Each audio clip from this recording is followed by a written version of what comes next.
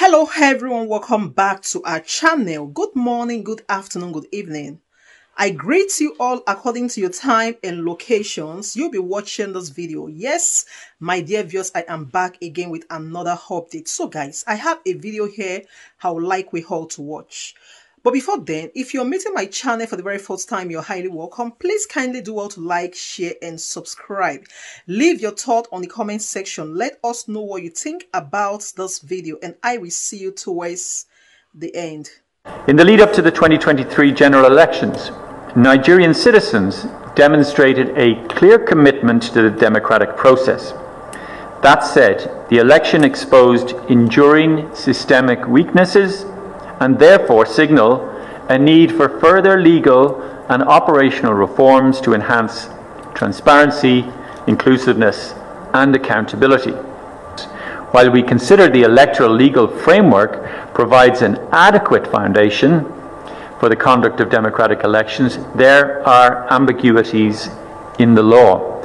For example, the Electoral Act 2022, which had its first test in a general election in 2023, and other legal instruments evidenced gaps in terms of transparency, accountability, and inclusivity, and left room for uncertain implementation. For that reason, we recommend, and this is our first priority recommendation, to protect the interests of voters through certainty of law for all stages and aspects of electoral processes, by eliminating from electoral law and regulations errors and ambiguities to avoid potential for confusing interpretations and ensuring the revision processes are inclusive.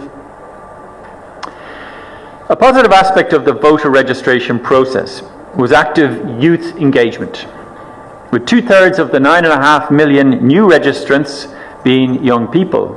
However, there is a need for greater efforts to protect genuine youth participation in elections, and similarly, ongoing underrepresentation of marginalized groups in political life requires robust remedial action. Overall, the collection of permanent voter cards was adversely affected by poor institutional planning and a lack of transparency. To ensure the accuracy and inclusiveness of the voter register, an external independent audit would be beneficial. The campaign was competitive, with freedom of assembly largely respected, as evidenced by the nationwide conduct of rallies. However, challenges such as the naira, cash, and fuel scarcity and incidents of orchestrated violence were observed to hamper some campaign activities and to reduce attendance. In addition, the mission recorded cases of undue interference by governors, while the campaign was also marred by internal party conflicts. Personality-focused canvassing and misuses of incumbency by governors tilted the playing field, leading to increased polarization, driven by divisive rhetoric based on ethnicity and religion. Candidates' prospects to meaningfully campaign also were negatively impacted by a high level of disputes resulting from candidate registration. The mission noted well over 1,000 pre-election court cases, some negatively impacted or overlapped with the polls. Our mission recorded more than 100 campaign-related violent incidents, including, tragically, assassinations. These and other criminal acts obstructed the campaign, disrupted the elections, and suppressed voter participation. Weaknesses in the legal framework for these electoral offences and others, such as misuse of state resources, intimidation, and vote buying, contributed to inadequate enforcement. Key state institutions, including Inec, but also political parties, failed to tackle these problems. Coming to our second priority recommendation, we consider there is a pressing need to address impunity for electoral offences through robust, well-defined and effective interagency coordination governed by clear rules on non-partisanship, optimization of resources, delivery of effective investigation and sanctioning, and provision of regular public consolidated information on outcomes. Inec introduced some very positive measures early in the electoral process. For example, it increased the number of polling units and established a system of electronic accreditation of party agents, media and observers. Public confidence, however, in Inec was severely damaged on the 25th of February due to its operational failures and lack of transparency. While some corrective measures introduced before the 18th of March elections seemed to have a positive impact, overall trust was not restored and eventually led civil society to call for an independent audit of the entire process. However, there is no legal requirement for qualification and merit-based appointments of the positions of Inec Commissioner or Resident Electoral Commissioner. Prior to the elections, selection processes were questioned, leaving the institution vulnerable to mistrust. We believe that these vulnerabilities can be effectively addressed by, and this is our third priority recommendation, establishing a robust operational framework for the independence, integrity and efficiency of electoral administration through an inclusive and publicly accountable mechanism for selecting candidates to the posts of Inec commissioners and recs based on clear criteria of evaluation of merits, qualifications and verified non-partisanship. A number of key issues hindered freedom of expression and limited voters' access to diverse information. For example, analytical reporting was limited due to self-censorship by state-level outlets who feared retribution from governors. Fines were imposed by the broadcast media regulator without due process. We are also seriously concerned journalists faced attacks and with little consequences for the perpetrators. Therefore, and our fourth priority recommendation, we consider it essential to afford adequate protection to freedom of expression by developing a comprehensive operational framework underpinned by the skills and means for ensuring prompt investigation and prosecution of all types of attacks against media practitioners. Positively, the media raised voters' awareness, fact-checkers stood up against disinformation, and media outlets extensively covered the campaign, providing equitable exposure to both the APC and PDP. Disappointingly, politicians avoided answering merit-based questions during interviews and instead engaged in party infighting. While social media was an important tool for information exchange, campaigning and mobilization, misinformation was massively spread. Additionally, we noted legal provisions such as the Cybercrime Act had the effect of encouraging self-censorship, and we therefore consider amendment of the legislation is needed to safeguard freedom of expression. Detailed operational frameworks to strengthen inclusion are needed. For example, we found that persons with disabilities could not always access polling units and assistive devices were rarely available. Data on registration and voting by internally displaced persons was not published. Women's political participation in Nigeria is not in line with the country's international commitments and provision of equality.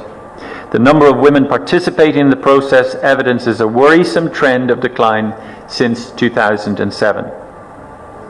Only one woman contested among 18 presidential candidates, and there were no nominated female running mates. So while the 25th February elections were held on schedule, a lack of transparency and operational failures reduced trust in the process and challenged the right to vote. Voters assigned to new polling units had difficulties in identifying their correct polling unit, and the conditions in almost half of polling units observed did not ensure the secrecy of the vote. In 16 states, the mission noted incidents of violent attacks on polling units and indeed on Inec staff and harassment of voters. The counting procedures were negatively impacted by overall poor understanding, particularly in completing forms, and chaotic and overcrowded conditions in collation centres observed. Key issues impacting the orderly conduct of elections on March the 18th included interference by party agents and a lack of adequate protection of the secrecy of the vote.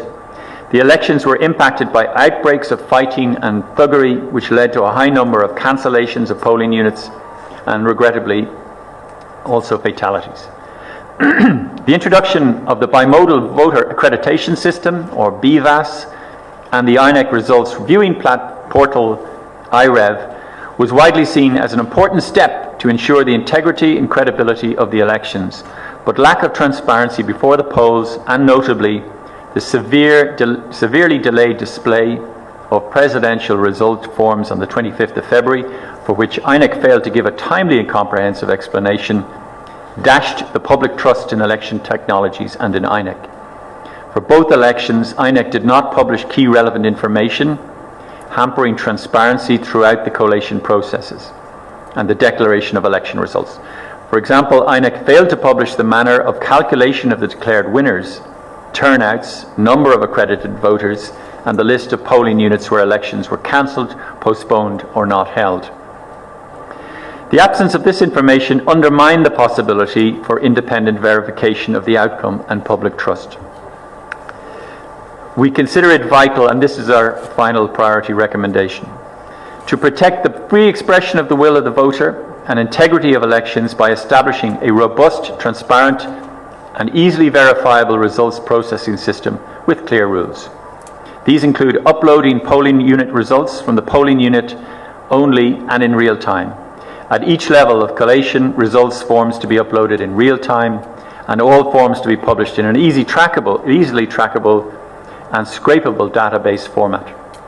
Culture in Nigeria, vis-a-vis the Nigerian politician, what kind of mark will you give them? Are we improving or we are stagnant?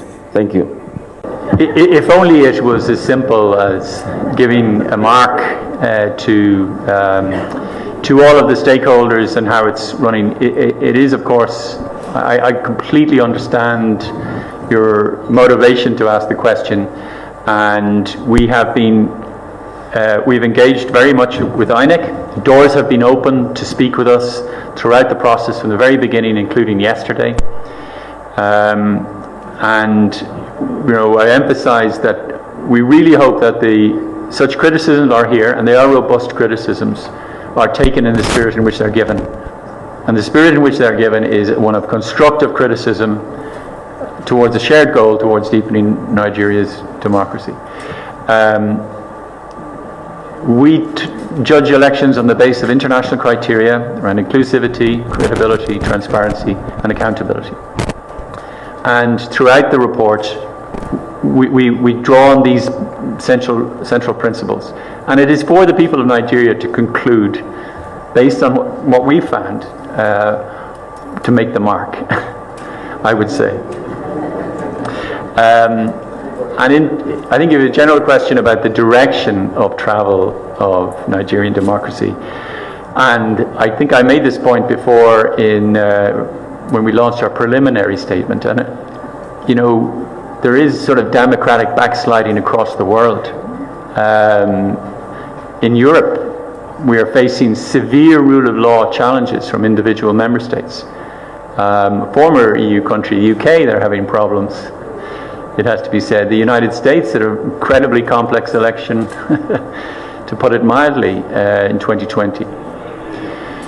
So, you know, this isn't unique to Nigeria, to West Africa, to Africa. It is an issue that, in my view, therefore underlines the need for further